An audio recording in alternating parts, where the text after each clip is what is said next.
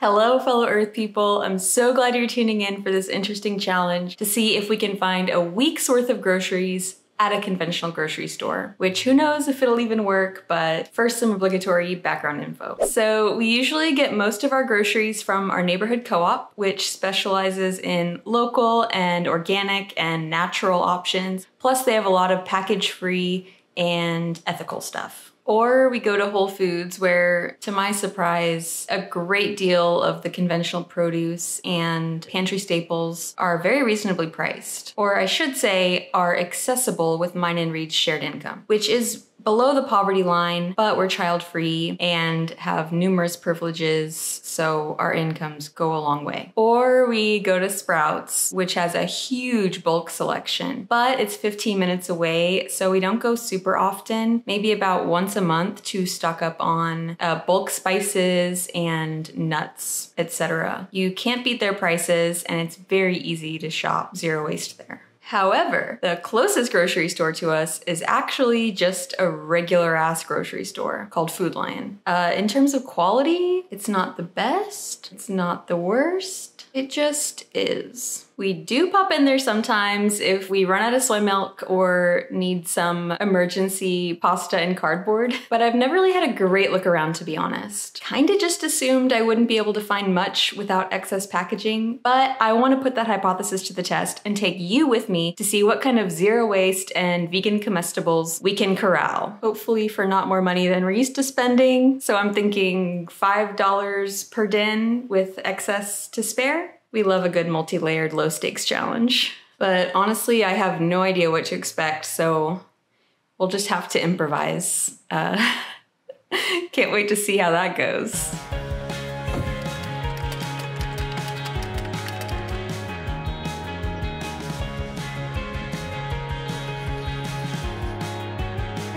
My, what do we have here? All right, focus. Organic producers love to ensconce their precious veggies in plastic. At a glance, it looks like the packaged option is cheaper, but nope, they're priced individually, whereas the conventional zucchinis are per pound. Local sweet potatoes, we love to see it. I actually dislike sweet potatoes, but I'll choke them down for the earth, why not? Def needs some onions, so let's compare. 3 pounds of packaged red onions on sale for $3 compared to $1.19 per pound unpackaged. So it's cheaper to get the packaged onions in this case, but usually it looks like the ones without plastic would be a little cheaper. I was actually expecting to find local peaches on sale, but all they have is California peaches. No fair trade avocados, Kel Surprise, no naked cauliflower, which isn't uncommon, so broccoli it is. These look nice. $1.49 for a head of lettuce that weighs about 1.5 pounds, compared to packaged localish, not even organic lettuce that's $5.99 for a third of the amount. $2.79 for 2 organic tomatoes in plastic versus $1.79 per pound. So the organic tomatoes are literally over double the price. Zero waste for the win. Loose jalapenos are $1.49 a pound versus $1.79 a bag, but the bag is only 12 ounces. No brainer. Pro tip for buying things like grapes and cherries that usually always come in those zippered plastic bags: you can totally take out just as much as you need and put them in your own bag. I've done it dozens of times and no one's ever scolded me. In no dimension am I going to buy $16 worth of cherries that will just go bad before I can eat them all.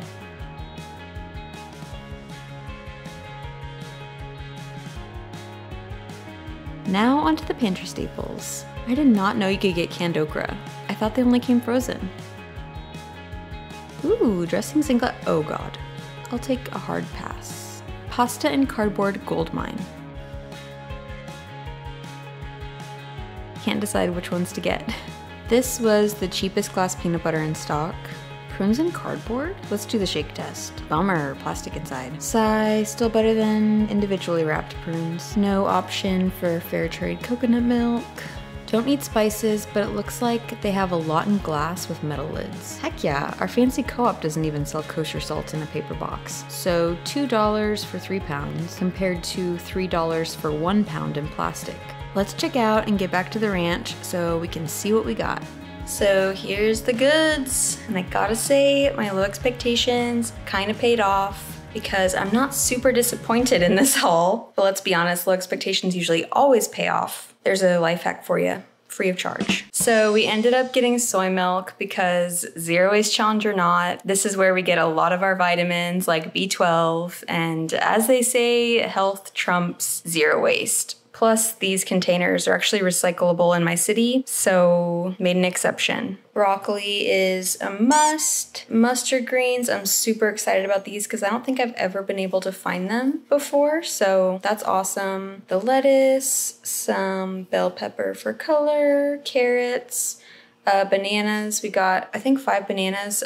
We tried to get all the single bananas they had because I read that single bananas are harder to sell and they usually go to waste. And it makes sense because, I mean, look how old these look. Like, no one wants to buy these, but we can just make smoothies.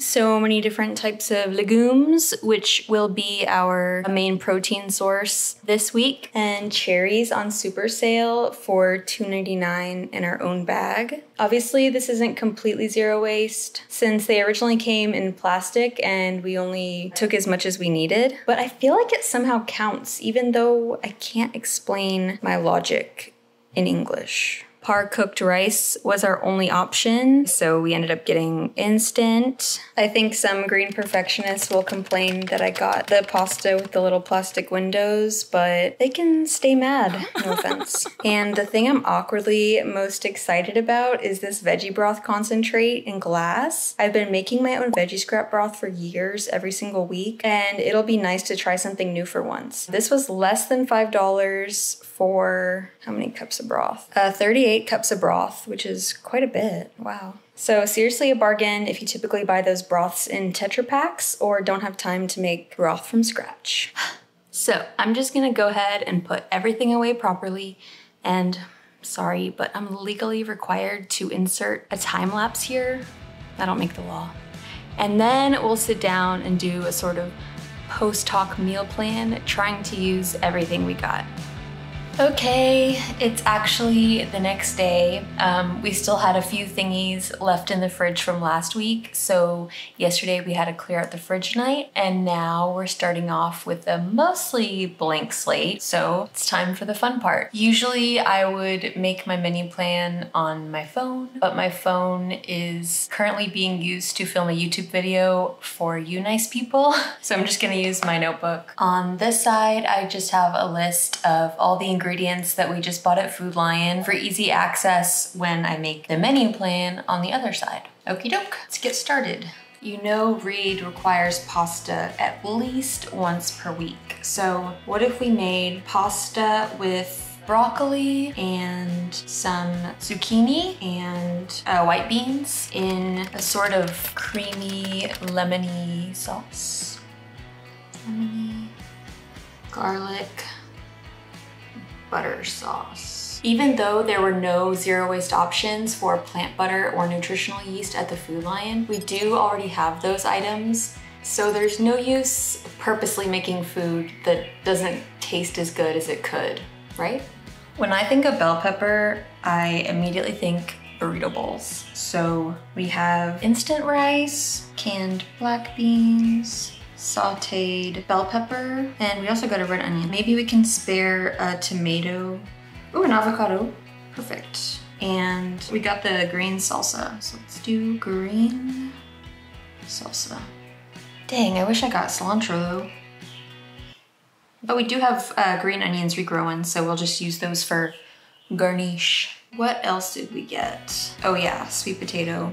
The only way I really like to eat sweet potato is cut in half lengthwise and then slathered in olive oil and salt and roasted cut side down so the skin gets super crispy and the flesh is nice and golden. And since there's gonna be room left on the baking sheet, why don't we do some crunchy chickpeas? And if we don't use all the zucchini in the pasta, just slice that up and saute it.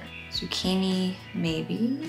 We also have some cabbage that we've had for a long time, but it's still good. So maybe a tangy cabbage slaw. Definitely need some kind of dressing. I think I'll just make my regular 30-second creamy lemony dressing. I don't know about you, but my mouth is already watering. And for sure have to make our world famous squashe. If you don't know what that is, definitely watch this video where I give the recipe for it. It's one of our favorites, go-to meal for sure. What goes in that? Tomatoes, canned okra, black-eyed peas, and the zucchini's already accounted for, but we will still have a summer squash. So obviously summer squash. And we usually serve that over rice, but we do still have some package-free cornmeal left over from several months ago. So I think we'll serve it on some nice polenta. Try something new. And I did see polenta in a paper/cardboard at Food Lion, so it seems like an accessible enough option, zero waste wise. Next, I want to think of a way to use those mustard greens, and I think they're pretty similar to turnip greens, which we just put in a soup last week, so I think soup is the way to go. Especially since we just got those onions and carrots and Better Than Bouillon broth concentrate. And for protein, let's try butter beans and orzo. I think I'll have to look up a similar recipe because in my mind I can't really visualize it, but I think it'll work.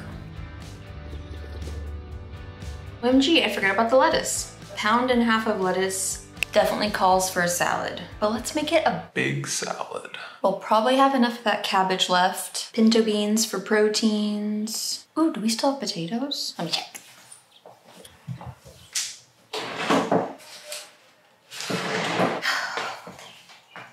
Potato collection has been ransacked, but I'm very married to the idea of putting roasted potatoes in this salad, so I think I'll just walk back to Food Lion and get some more.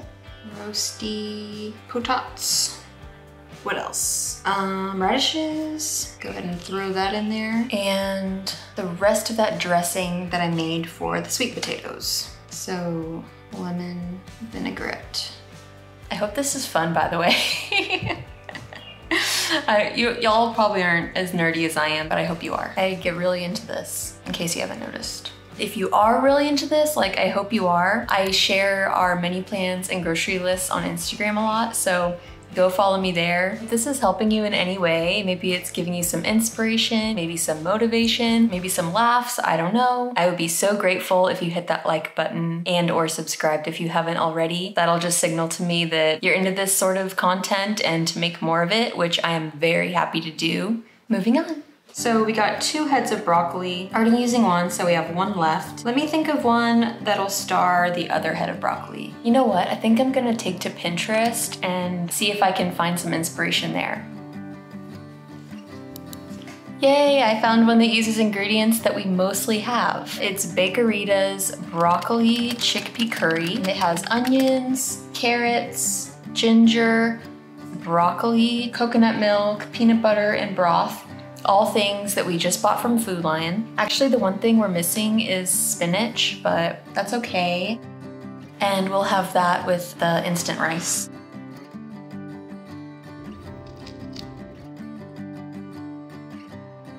So how many is that? 1, 2, 3, 4, 5, 6. Heck yes. 7 dinners for 7 days in the week, and then we'll be covered for lunch because I think everything we're making will have enough for leftovers. Love to see it. And for breakfast we have bananas and peaches, so maybe make some smoothies, and we also got that soy milk, which we cheated to get, but who's counting? And then for snacks, I forgot about snacks. But we should have some carrots. Oh, and we have cherries, so snacks. Okay, I've been standing in this position for far too long. I wish you could actually like see what my body has morphed into in order to accommodate this situation we got going here. So I'm going to relocate, and then we'll talk about the pros and cons, I guess, of this experience shopping for zero waste groceries at a conventional grocery store. First, a little disclaimer here. Well, actually 2. The first one is that there's a wasp in my kitchen, so if you see me freak out, that's why. And number 2, there absolutely needs to be room for nuance. I try to opt for package-free groceries whenever I can, but I do not think that that is the most important factor when it comes to being a consumer. I think ethics, food miles, health, accessibility/budget all outweigh zero waste. Buy the berries in plastic if no other option is available to you, okay? Don't do what I did and deprive yourself for 3 years. Oh God. Don't do what I did and deprive yourself for 3 years until you finally realize that your packaged raspberries aren't single-handedly causing the climate crisis. Perspective. But if plastic is the only issue that you have the capacity to focus on though, keep rocking that. So what were my main takeaways from this challenge? First of all, that I should not have slept on Food Lion. It's basically right in my backyard, which is a ginormous privilege when you think of the many, many neighborhoods that are food deserts. And I was kind of surprised how much I was actually able to get without excess packaging. Also, I was glad to see that this particular store highlighted their plant-based options so that they were super easy to spot. And they actually had quite a decent selection. So maybe next week when this challenge is over and we're not super strict about being zero waste, we'll go back and stock up on tofu and tempeh, all that good stuff. But will I make Food Lion my one-stop shop for groceries? No. And here's why. I feel like right now we're in the position to shop a little more locally, a little more ethically, and I think it's important to keep leveraging that wiggle room in our budget to keep working toward that. Like, doing our part. And Food Lion doesn't exactly cater to that type of customer demand. For instance, they had 0 fair trade options for things like bananas and avocados and coconut milk, which is disappointing but isn't unsurprising for a conventional grocery store. I am conflicted though because it's right there. And reducing emissions is a huge aspect of caring for the planet. But maybe driving 5 or 10 minutes for mostly local food is better than walking a short distance for food that traveled 3,000 miles to get to you. I don't know. These are just some of the things I'm grappling with. And unfortunately, I don't have all the answers yet. Maybe it's one of those things like with pretty much the rest of sustainability. There's so rarely a definitive answer. But I'd love to know what you would do and if you have any insights that I've overlooked. Oh, and by the way, the final tally for a week's worth of zero waste and vegan groceries for 2 came out to a little over $55, which I don't think is too bad for my region, considering the cost of food has exploded recently. If you're into being low impact on a budget, might I suggest this video next? It's my rules to live by when it comes to being a not rich earth person.